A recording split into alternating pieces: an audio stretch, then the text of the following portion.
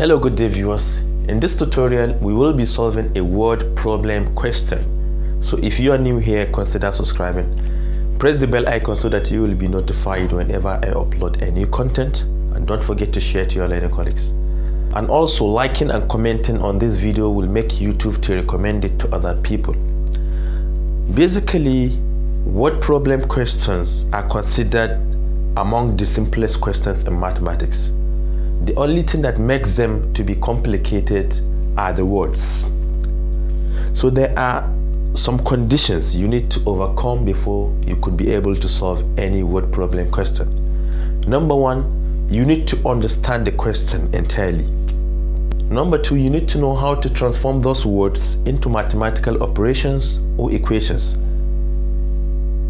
The third one is to examine the expression or equation and know exactly the right approach. So now let's get started. This question says, a man is X years old while his son is Y years old. The sum of their ages equal twice the difference of their ages, and the product of their ages is 675. We are asked to find their respective ages. So how can we tackle this question? Okay, we are going to follow this question line after line and see how we can transform it into some equations. All right, a man is X years old. So the man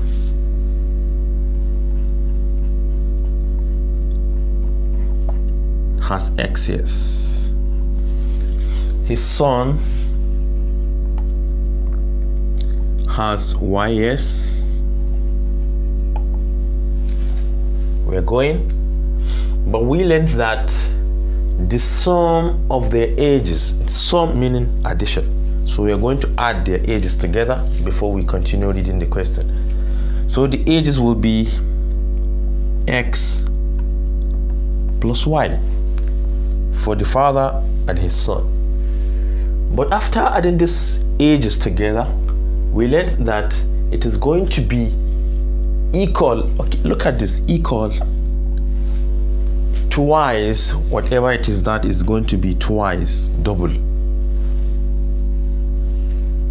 twice the difference of their ages. Difference, definitely you know that the father's age will be greater.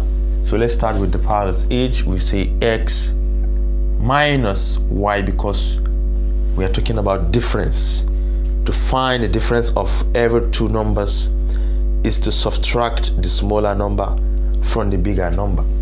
So right here we have formed an equation which we can expand this if we like. We can say X plus Y is equal to, you distribute this number into this parenthesis, we have 2x minus 2y, and we can call this one equation 1. Then we continue reading the question. It says that the product of their ages is 675. Product, you know, is multiplication. It means that if we multiply their ages together, we shall obtain 675 years. So X multiplied by Y, XY, is equal to 675. This is another equation, equation 2. All right, now we have formed two equations. What do we do next? Look at this equation 1. We can bring the like terms together. You can see this negative 2y, if you take it to the left, it becomes positive. So we may have Y, okay, let me write it from equation 1. We can bring this backward. Already we have Y there. Bringing negative 2y back, it becomes positive 2y. To the right, we already have 2x there. If you take x to the right, it becomes negative, so we have negative x. Let's continue to the other side. Simplify this, we have 3y's, and to the right we have 2x minus x is just a single x. this is another equation formed from equation 1. But from equation 2, we can see x multiplied by y is exactly 675. So we can substitute the value of x in that equation as 3y. So wherever we see x, we replace it with 3y. So you write from equation 2. Instead of writing xy, you can write it as 3y multiplied by y, because you can see x is equal to 3y here, and we already have y to the other side. Then we multiply them together. All this will give us 675. This becomes 3y squared equals 675. To get rid of this coefficient, we can divide both sides by that. So y squared will be equal to, let me divide this number by 3.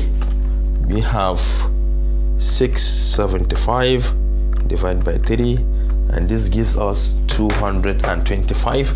So we have 225. Remember, y is that of the son. We want to find his age. His age is not y squared, rather y. So we're going to take the square root of both sides to eliminate this power of 2. You know, normally we do used to add plus or minus, but this time around we are going to only consider the positive sign, because we do not have a negative age, only positive age. So y finally is equal to 15, and this 15 is in years. So you can see the age of the son is 15. Now let us go ahead and find the age of the father. Which equation can we use?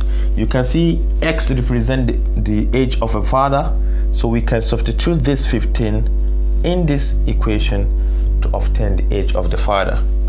So this is for son. Son's age is 15 years. So now let us go ahead and find that of the father. For the father, which is x, you can see it from equation 3. From equation 3,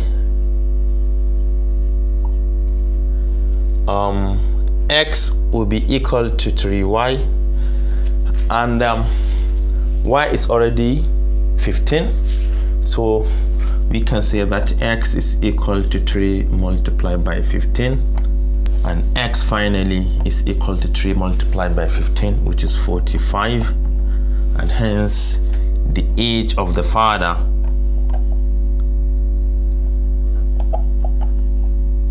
is 45 years. So you can see we have obtained their corresponding ages. For the son is 15 years, and for the father is 45 years. Now let us see whether this is true. From this equation number 2, it says that if you multiply the age of the father and that of the son, you shall obtain 675. So now I want to do that here. 15 multiplied by 45 is exactly 675, which is true. And now we can test the other one. It says if we take the difference of the ages. So what is the difference of the ages? The difference of the ages is 30, because if you subtract 15 from 45, you shall obtain 30, and 30 multiplied by 2 is 60. So is the sum equal to 60? Yes. If you add 45 and 15, you shall obtain 60 years, and 60 years is exactly equal to 2 multiplied by 45 minus 15. And this is all I have for you today. Thank you for watching. Do have a nice day.